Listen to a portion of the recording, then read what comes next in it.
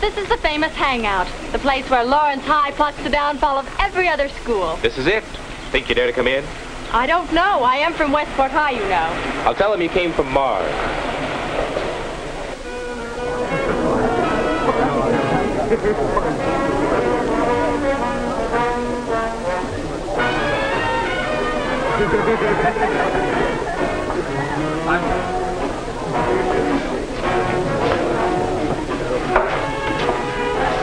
Her name, Jim, her name. Down, boy. She's my cousin. Sally Barber, Tom Morgan. Your cousin? Oh, this is too good to be true. My cousin, and I haven't seen her for a long time, so go away. Let us rattle the family skeletons in peace. Oh, Jim, if I had a cousin, I'd want her to meet interesting people. If you had a cousin like this, you'd do just what I'm doing. You'd protect her. So goodbye. All right, all right. Spoiled sport. This is a nice place, Jimmy. Even the wolves are nice. Why the armband? Oh, they're from the high school service club. Been out ringing doorbells. We're trying to boost United Fund over the top. I got everyone in my block signed up early this afternoon. You spent your Saturday working for the United Fund. If it were anyone but you kids from Lawrence, I wouldn't believe it. That's pretty wonderful, you know it. Well, actually, we had a lot of fun doing it. I guess the town needs United Fund, all right.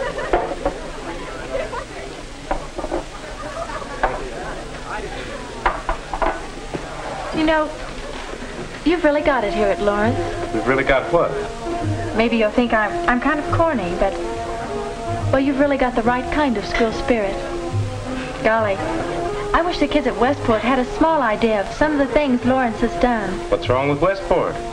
You've got school spirit. I can remember how you all came down here for the football game. Man, I never saw so much. Spirit? Sure. We've got a sort of school spirit. But here it's different. Your school spirit seems to be working in everything you do. It doesn't make any difference if it's sports or debate or competition for a scholarship. We know that Lawrence High is always going to be the hardest to beat. And every student body in the state feels the same way. You're not a big school. That can't be the reason you're always on top. So why are you? Well, gosh, it's hard to say. But if you ask me, I'd say Bob Corby had a lot to do with it. Bob Corby? I don't remember Bob Corby. Sure you do. He was president of the senior class and all-state the year we were freshmen. Oh, that Bob Corby. But he's been... Yes. He's been gone from Lawrence High a long time. But he left his mark. You know, I can remember a little bit of what it was like before his time. We had then what everybody thinks of as school spirit. A pep club, cheerleaders, and plenty of noise.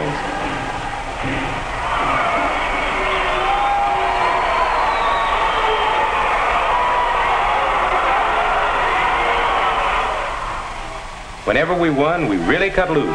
Snake dances, snarling up traffic, and racing up and down the streets, blaring car horns, and yelling. It's certain the townspeople didn't get much sleep, and it's a wonder somebody didn't get killed. Sometimes noise wasn't enough. Sometimes it was kid stuff, such as painting the school initials in places where they had no business to be. If we'd had any sense, we'd have known all this carrying on was a discredit to the school. And then let's see. Yes, it was still my freshman year. We had a pep assembly. It wasn't an unusual assembly. Some band music and some yells, the members of the team talking to the student body. But, well, I remember what Bob Corby said when it was his turn. And now we'll have a few words from our team captain, Bob Corby. I'm not much of a speaker, so I guess about all I can do is tell you what I think and how the boys on the team feel about some things. The first thing I think is if we took a vote right here and now, well, it'd probably be unanimous in favor of the basketball team not making speeches in assembly. But no kidding. You probably don't realize it, and I don't know just how to say it. But all of you out there mean more to the basketball team than any one of us who play on it. We spend a lot of time practicing and a lot of time learning the plays. And sometimes, well, we get to thinking we're pretty good. But when the day of the game rolls around, well, our insides get shaky. And we begin to wonder if we're really going to be any competition for the other team. If it weren't for all of you and the way you feel about Lawrence High School, we'd be just another basketball team. You can feel that spirit right now, right here in this assembly. We're all for Lawrence. We're all for the team. We want to try to do well and try to win everything that the school does. And with that kind of spirit, I don't see how we can lose.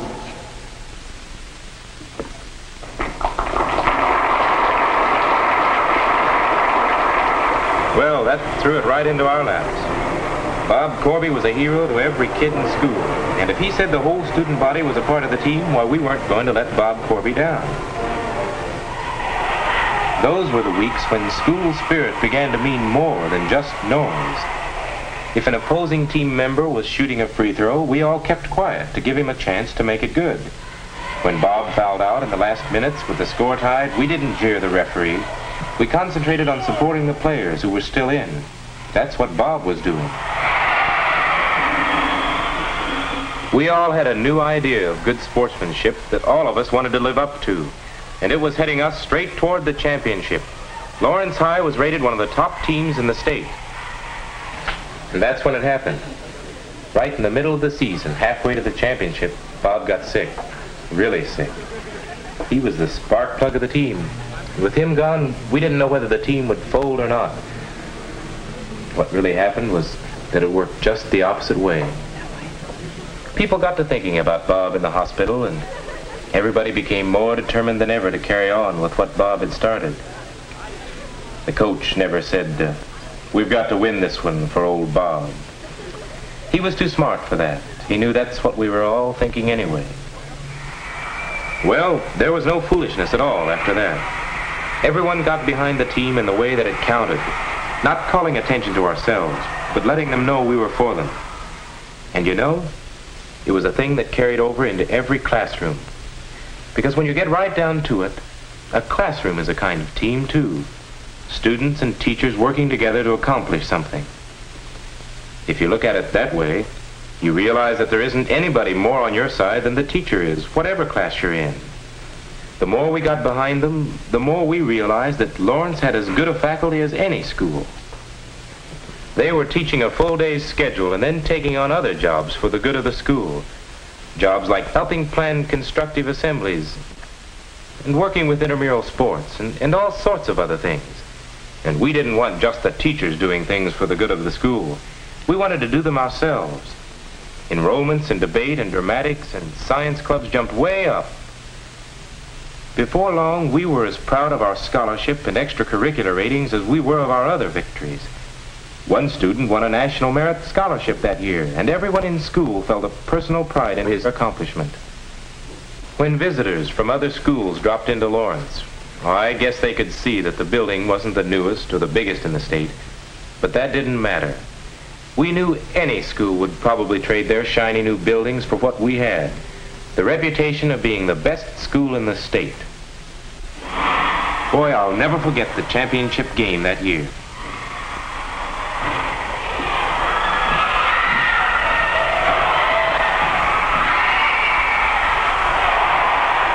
The cheerleaders had knocked themselves out on new yells and routines, and the new stuff sparked the whole cheering section.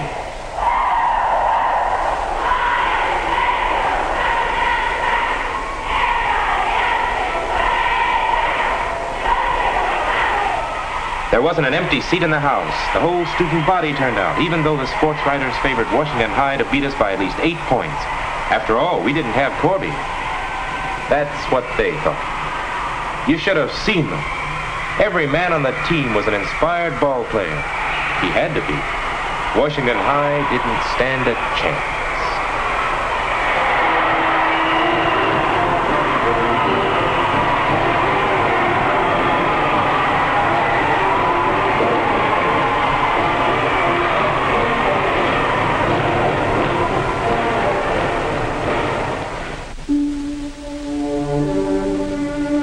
I was on the student council that year, and I was one of those who went along when we took Bob Corby the championship trophy we had won.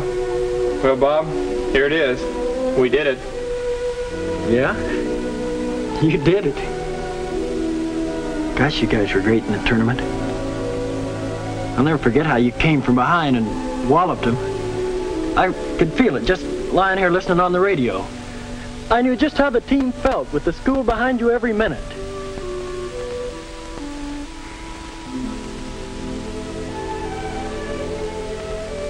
Wish I could have been playing with you, but I guess you just have to take things as they come your way.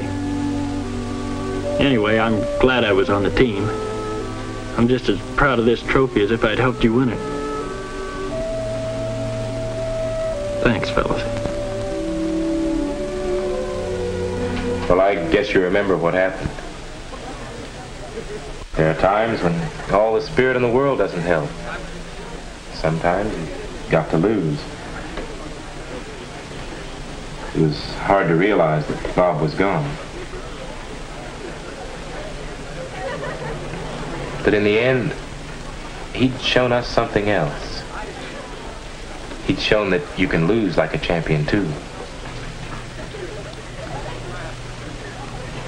I think it's wonderful the way you feel about him, Jimmy. But I think you're all wrong. Wrong? Why, it happened just the way I told you. I'm not saying that the order of events isn't true. I'm just saying that you're wrong to give Bob Corby all of the credit. But it was Bob. I know it was Bob. All those things he said... Somebody says almost the very same thing at every pep assembly without making that much difference. Why, every school has one thing or one person to be proud of, the way you're proud of Bob Corby. But how many of them carry it any further? They would have, if they'd known Bob. There are kids at Lawrence now who never knew Bob Corby. Oh, can't you see?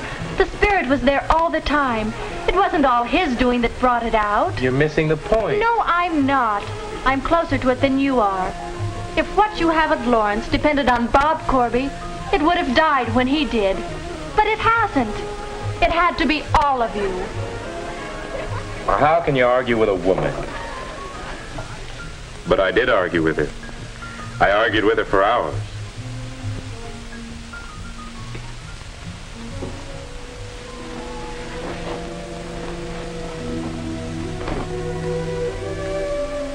But you know,